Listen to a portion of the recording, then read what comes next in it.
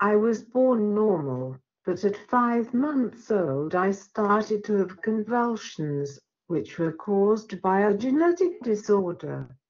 Because of a lack of oxygen to my brain, I got brain damage. My disability is mainly physical, which means I cannot walk, or sit, or do anything on my own. But I am a very clever woman with a photogenic memory. But sadly, this is actually where my long road with hospitals and healthcare began. My disability caused my lungs not to be so strong, and I got pneumonia many times. I had to be hospitalized countless times. As part of my disability, I have a speech impairment. I find it very difficult to talk normally. People would think I am stupid because I cannot communicate like a normal person. But I was lucky to have my mother by my side, and she would communicate all my feelings and needs to the nursing staff. I was introduced to an AAC device called Grid 2. It is a program on my laptop that I use to communicate with. I also have a communication board with which I started communicating, and so a world of possibilities opened up for me. I was very honored to be invited to the 4FAR course at the University of Pretoria 11 years ago. Here we were taught to use the Grid 2 program to its full extent. I have attended this course as a mentor for the last couple of years, and I have learned so much. I was invited to my first motivational speech shortly after the first 4FAR course. I have been invited by different groups like churches, ladies' teas, women's days, golf days, and fundraisers to do my speeches since then. It is important that people know that in this funny-looking body of mine, there is a normal person with feelings, dreams, and the wish to be treated as such. I never realized then how much I would come to rely on my AAC device or communication boards then. In June 2021, I had to undergo an operation where doctors implanted a pump in my stomach, through which I received medicine to regulate my involuntary movements. As you can remember, it was in the middle of level 3 COVID lockdown. My mother had to get vaccinated and tested to accompany me to hospital. After the operation, I was admitted to high care, and my mother had special permission to stay with me. It helped so much because again she would communicate my needs to the staff. I was released 3 days later. At home I had a terrible setback, and I nearly died. I stopped breathing, and my heart stopped twice. It had to be shocked back to rhythm. I had to be rushed to hospital immediately. Unfortunately, the previous day the president declared level 4 lockdown, and this meant that my mom was no longer allowed to go with me. I had to go to hospital on my own. I was admitted to ICU and placed on a ventilator for 2 days until my heart and lungs were stronger. But my biggest fight was not for life but communication. Doctors and staff. My disability was seen as a big obstacle, and none of the staff understood my needs. They didn't understand me and talked over me as if I didn't exist. This was very stressful because the ICU personnel didn't know me, and I had no way of communicating with them. The rules were very strict, and no one else was allowed with me. My mom had to do video calls on WhatsApp and explain to them what I needed and wanted.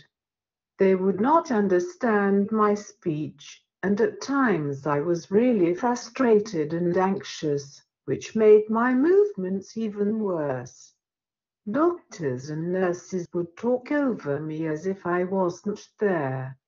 I endured times of hunger, thirst, and at times terrible pain, because they didn't understand what I wanted or needed. If I could teach the staff something now, I would teach them to ask a lot of specific questions, like about my medicine.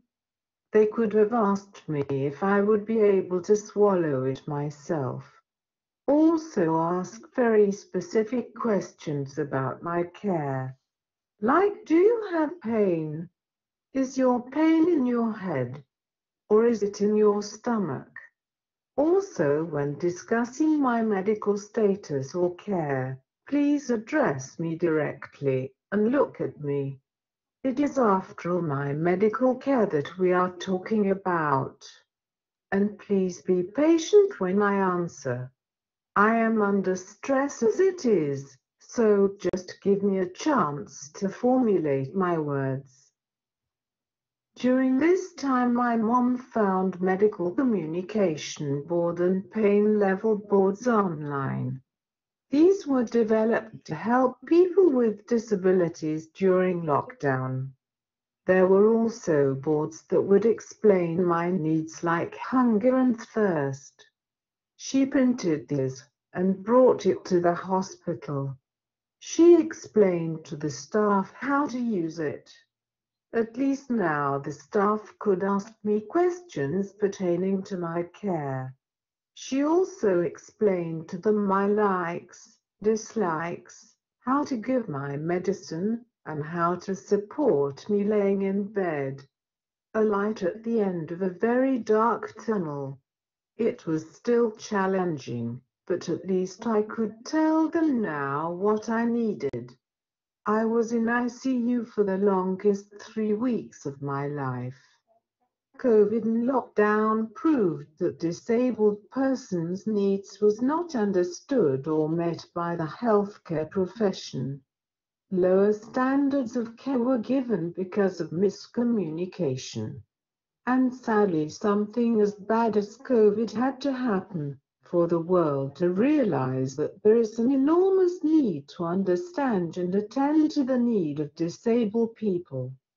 This was now a worldwide goal.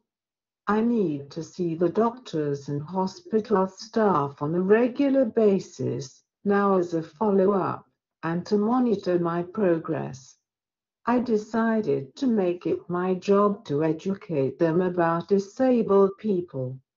I let them get to know me and my challenges every time we are there. And I am happy to say we are all friends now.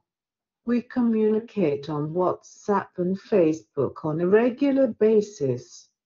They could now see I am a funky woman with a great personality. Ha ha ha. So this is one battle won.